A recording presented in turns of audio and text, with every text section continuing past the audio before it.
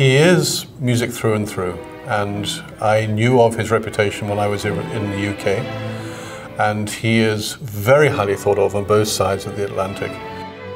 He's done all of the royal weddings and indeed all of the stuff at Buckingham Palace and Kew Palace for Queen Elizabeth II for her 80th birthday celebrations and all the rest of it. I think his whole personality is wow. Not just one thing. He has such a great energy, and you know, he can really do it all. I mean, he started singing, then he was a violinist and concertmaster, and now he's a conductor. And I think one thing that I've noticed here that I've really appreciated is how invested he is in our educational outreach. Christopher and his wife Rosemary have invested so much in the Charlotte area, and it really shows. We had the most brilliant time in Charlotte. To be so privileged to be asked by the symphony to help with what was Winterfield's Strings, which became Project Harmony, which is such a wonderful flagship program now for so many young children. I watched at-risk children who didn't have an idea of what direction to go in, and they got a chance to play music, and he was able to give those kids that purpose. He's called the Maestro for a reason, that's what I say. He really makes you love playing, because even if he's just on the podium like directing you, it's never he's just on the podium. Like, he's always giving information, he's always giving tips on how to play by standing in front of you just conducting. There are a handful of really inspiring moments I think about where the music just seems to take over. And the electricity that's caused in those moments just radiates off the stage, and I get goosebumps thinking about it.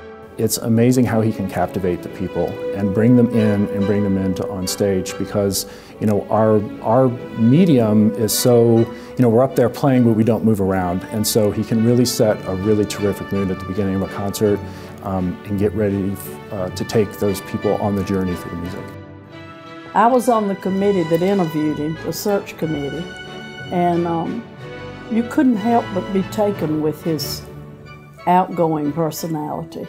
One of the things that Christopher did that was really impressive, after the riots, he called for a symphony in the afternoon. I think it had a very calming effect, and it showed that we were alive as a city and pulling together, coming together, and it showed everybody that we did better together than we did apart.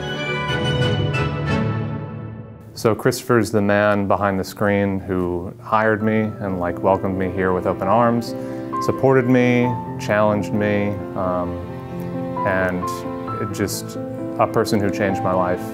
He is unpredictable in the best way. Essentially, concerts are never the same, so it's always just you're on your toes and you're listening for the next thing, and he's just making it so exciting. I'm going to miss seeing his gray head of hair popping above the stage, you know, when he's working with us.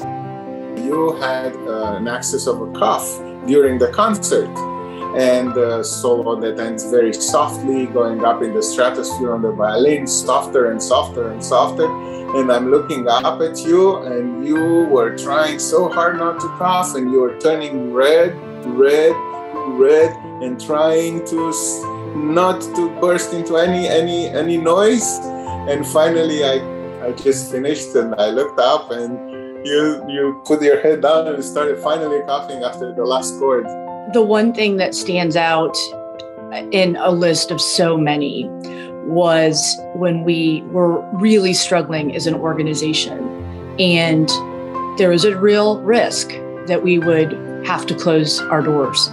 And he was the first person to step up and say, I will do whatever we need to do to stay open. I think our next conductor is going to recognize the discipline and the magnificent leadership that Christopher has given to our orchestra, such that the next conductor gets a much better symphony than did Christopher.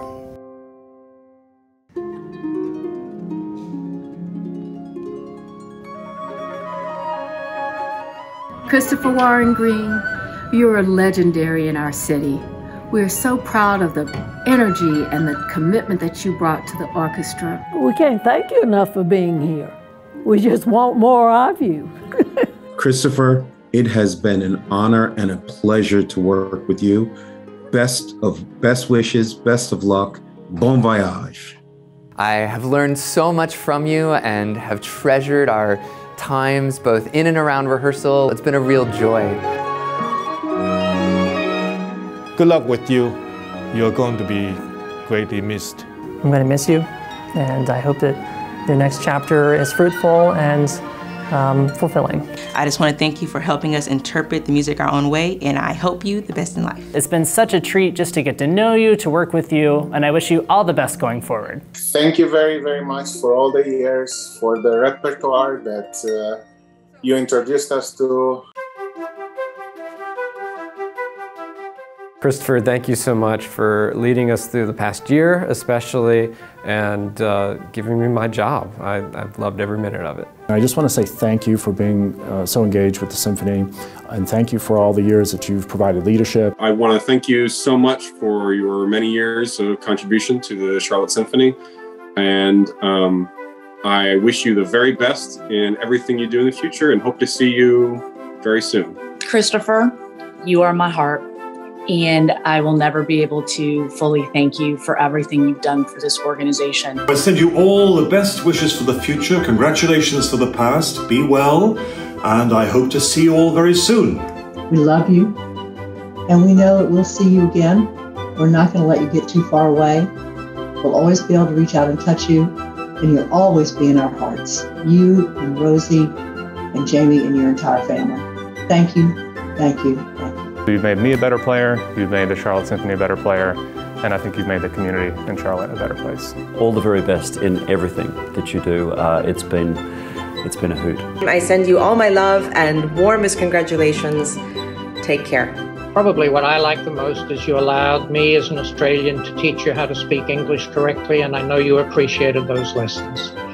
The only thing that I think is kind of a shame is that we are doing your farewell virtually, because I'd like to give you a COVID thoughtful hug, and hopefully we can do that next year. And we're very grateful that you've agreed to be our conductor laureate, as well as our music advisor. I think without a doubt, this symphony has really, really grown and blossomed under his leadership. And I just want to say thank you for sharing the journey. Christopher and Rose, we're sorry you're going away. We wish that you could stay. We know we will miss you. We wish we could kiss you. We're sorry you're going away. Oh, how off key was that? Oh, God, he'll love it. There's a tradition in Great Britain of having a blue plaque on the wall that recognizes where a great person lived. And if our Charlotte Symphony had a blue plaque, we would all always be proud that one of those plaques reads, Christopher Warren Green, violinist and conductor, made great music here.